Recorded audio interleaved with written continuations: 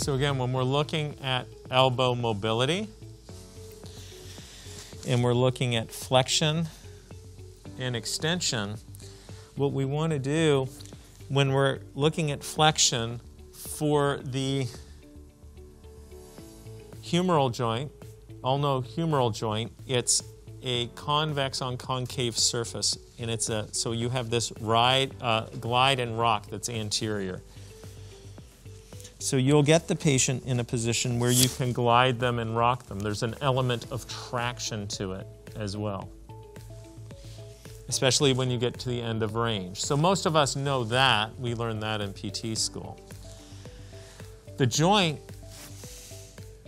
that sometimes gets forgotten is the radial humeral joint. So the radiocapitular joint, as it glides, it has that same glide. What's nice about it, if the patient's blocked in flexion, you can actually get on that joint and mobilize it. So you can do a mobilization with movement for that joint, or you can get into this position, and because it's an anterior glide, you can get into that position and manipulate it. So you could do a manipulation like that, and then do a mobilization with movement to help out with flexion. So the glide is going to be in the same direction because we have a convex surface, whether it's the radius on the humerus or the radial head on the humerus as it's going through, or the ulna. It's the same kind of glide, and that's why we have it written out in that way. So that's a nice way if you're struggling with flexion. And the opposite is true when you're going into extension. Remember, the combined motion that you have, you're reaching, so this is the combined motion, that is flexion, you're eating. So you have pronation and supination as part of it. So that's part number one. Part number two, we'll be looking at an ulnar abduction lesion. Patient falls on an outstretched hand. They have an increased carrying angle. So what happens is that the ulna is in abduction and it has more of a medial glide. So what we would like to do is create a lateral glide on the ulna. So you can do it in supine, or we can do it in sitting. On an outstretched hand, or they were scooping ice cream like my patient, and they have an increased carrying angle. With that, it puts a lot of stress on the lateral elbow, and it can change the alignment between the radius and ulna and affect the hand and wrist as well. So we want to restore that angle. So if they're stuck in abduction, we want to create an adduction. So what we want to do is they have this medial glide going on. We want to create a lateral glide. So I can get him set up here so that this is abduction, I can do adduction, and I can do a push like that. If I don't feel like I can control this well enough, he can lay down, and this is like one of my preferred ways to do it, because that's abduction. I can control the adduction a little bit better here, because I can get him locked in right here. When I do the manipulation, it's across the joint. So I am doing this and pushing that way. So I'm lining it up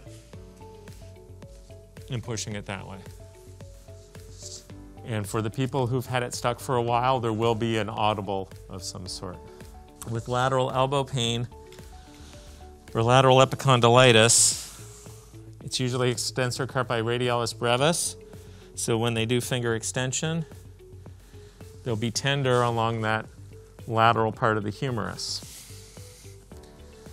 It's either tenomuscular or tenoperiosteal. So sometimes you'll come up here and you'll palpate and they'll say, yeah, no, I don't feel that. Well, that is on the tenomuscular area. If they said they did have pain, you would friction that spot until it was numb. 5 minutes sometimes, sometimes a little bit longer. Notice how I'm reinforcing my fingers and doing the frictions. If it's tenoperiosteal, it's a little tricky because you supinate the hand and you palpate near this anterior surface of the humerus, so it's slippery. So it's right embedded under that muscle there. You have to almost push it out from the side. How do you like that? That's great. So you can get right on it. But if you're off, you get that slipperiness just because the nerve is right close to there, so you just want to be careful. So when you're going tenoperiosteal, you just want to make sure you get right on that. But it should reproduce what the patient came in to see you for. It shouldn't create new pain for the patient. So when you do the test for resisted testing, that's their pain. Through palpation, you want to reproduce that pain. The tenoperiosteal, because the vascular supply isn't as good, it takes a little bit longer. But I tell you, if you friction that area and work on the loading strategies, a la Jill Cook, so that doesn't mean you're doing eccentrics, it means you have the patient doing loaded isometrics to that tendon. It works really well. I'll have them do a combination of extension and then we'll progress to the hammer, but they'll do an isometric with the hammer as opposed to just doing eccentrics, and it works really well.